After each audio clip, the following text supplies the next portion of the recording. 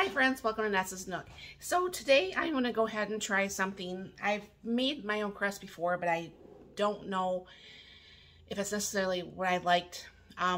So what I wanted to do from the pizzas I had made over the last couple days is I had to use my store-bought crust that I had here at home. Well, that was the last one I had, so now I have to either buy more or I have to make my more. And I thought to myself, I said, you know how much easier that would have been if, like, Friday night I could have just took that out of the freezer, threw it in the refrigerator, cooked it in a cast iron pan, and it'd be a done deal. So that's what I'm going to attempt to do today. So I'm going to double my batch. And I was talking to Melanie over at A Godly Home again, because she's just so smart when it comes to this stuff. She makes so much stuff homemade. Check out her channel if you haven't already done it. But anyways, so what I'm going to be doing is I'm going to go ahead and put in what is asked for, but I'm going to leave the last cup of flour out because I don't know for sure if anybody that's made the breads or anything like that, there's sometimes you need the extra flour, there's sometimes you just need a little bit extra flour, there's sometimes you don't need the extra flour at all. So I'm going to go ahead and I'm going to dump in. I have all my stuff laid out here. I just have to combine it in my KitchenAid over here. I don't hand mix that stuff because my wrist I can't. So I'll go ahead and get this started and bring this over here. So I'm going to go ahead and what I'm going to do is throw in the 2 cups of warm water. It's about what would be about it would be about 110 degrees. And then I need a tablespoon. It'd be 2 tablespoons of olive oil. So it's 1 for each batch. It was 1 glass of water, or 1 cup of water for each batch. And then I need a teaspoon of sugar. So I'm going to need to do 2. And then I need to do a teaspoon each for the salt.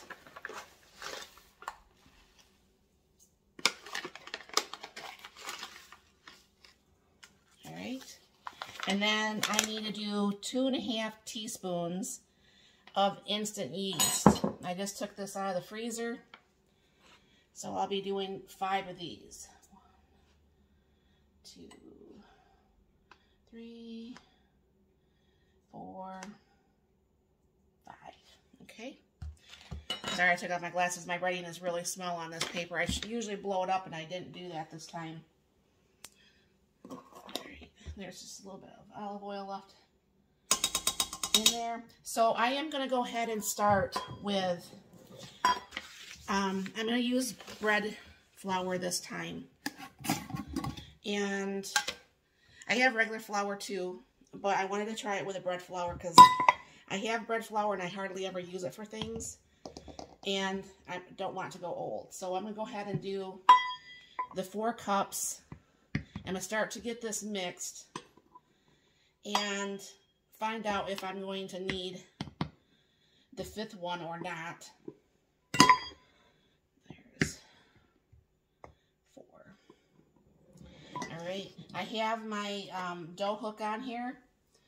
Go ahead and raise this up. And of course, never start off with that going crazy in there. Let me put that up so you can maybe see in there better. Because you will have flour or whatever all over everywhere. And what you're going to want to let this do is you're going to want to let this go for probably a good 5 minutes after it's mixed. You may have to stop it every so often to get the flour off the sides. And of course I won't know if it's going to need more flour or not. You know, it's better to go with less than trying to mess with your recipe and things don't turn out because you had too much.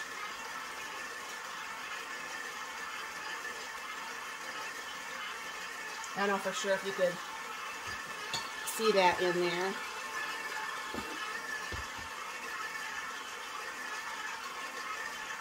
I mean, it's starting to pull pretty good from the sides.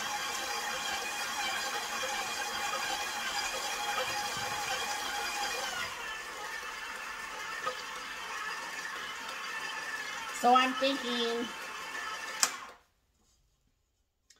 that's not going to need that extra cup.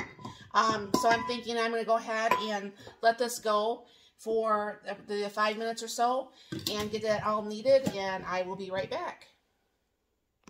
Now I did have to add an extra half a cup to this, so now I'm going to go ahead and start the 5 minutes now. Alright, that mixed up, and it's a little bit sticky, but that's fine. I'm going to go ahead and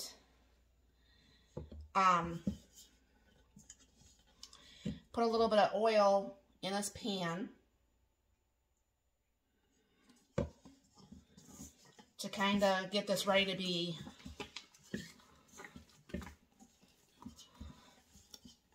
the dough to rise here. Of course, make sure you have clean hands, which I do. But you can see how that took all that stuff off the side. Alright. This is all really nice and coated. So what I'm going to do is going to put a towel over this. I'm going to let this set till this is at least double the size. And then I'll be back. Alright, friends. Let's see what happened here. Go ahead and bring it down here. Ready? Ta-da! So my yeast must be good. So my hands are clean. So you go ahead and press this down. And what I'll be doing, because thankfully Melanie's so nice to me, and she helps me through these dilemmas that I have. Because what I want to try to do is to have a 12-inch pizza cooked in like a cast iron pan, because that's the size my cast iron is, but Mark likes thin pizza. So what she suggested was to pretty much break this in thirds. So let me get my little cutter thingy there.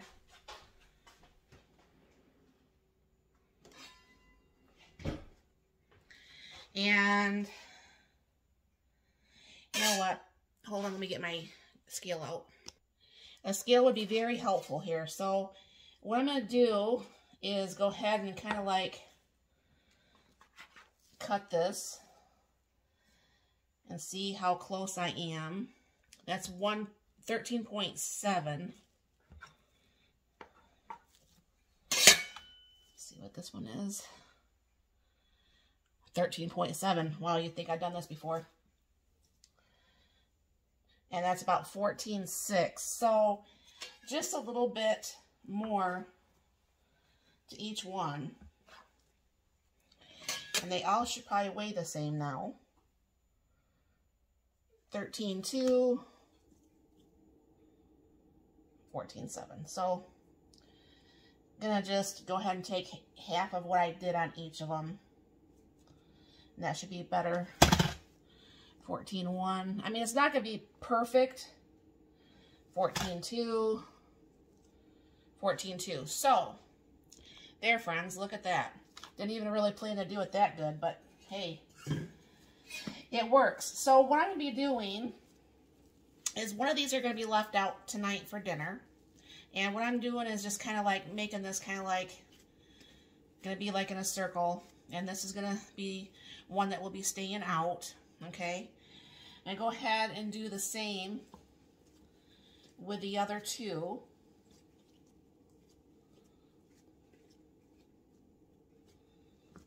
All right, and what's going to happen is these other two are going to be put in the freezer. So let me pull out my plastic wrap. I'm really kind of shocked that all came out about the same weight, honestly.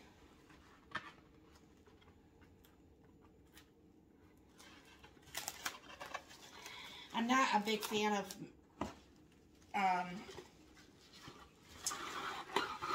cling wrap, but it makes sense why you use it. on this. So what's going to happen is we're going to go ahead and cling wrap this. And what's going to happen is I'm going to be putting, like I said, 2 of these back in the freezer.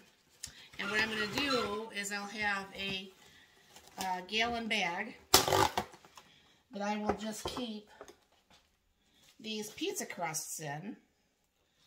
And what I'll do is I'll put today's date on here as soon as I'm done here.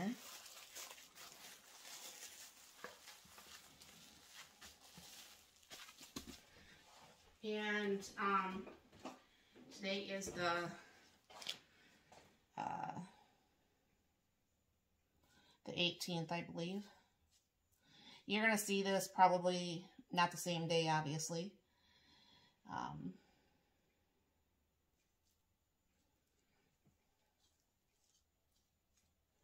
This way, if I do make more ever, and I store them in there, I can make sure that, let me bring this over here, it's a little bit easier to see. So this one, I'll be putting in a container, and that will start a second rise. So what's going to happen with this one is I'll be putting it in the gallon bag.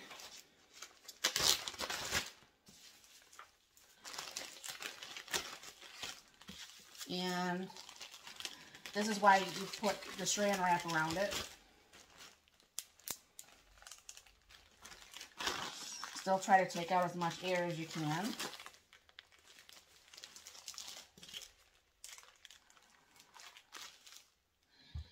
And I'll write on here pizza crust.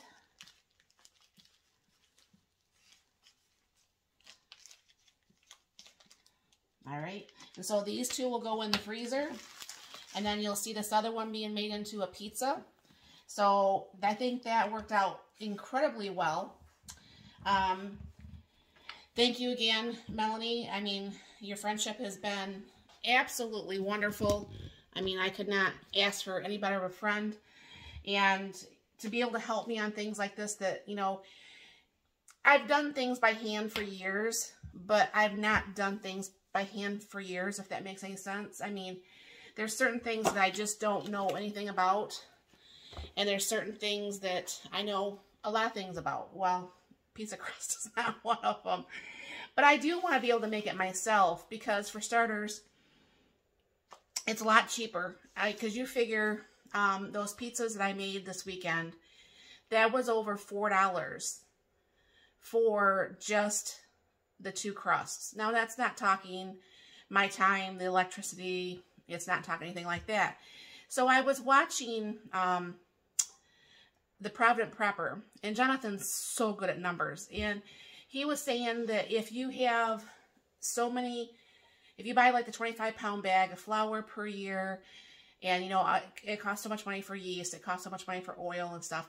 But he was saying pretty much just the crust itself is about $20 a year. It is maybe a little bit less than that. You'd have to watch the video.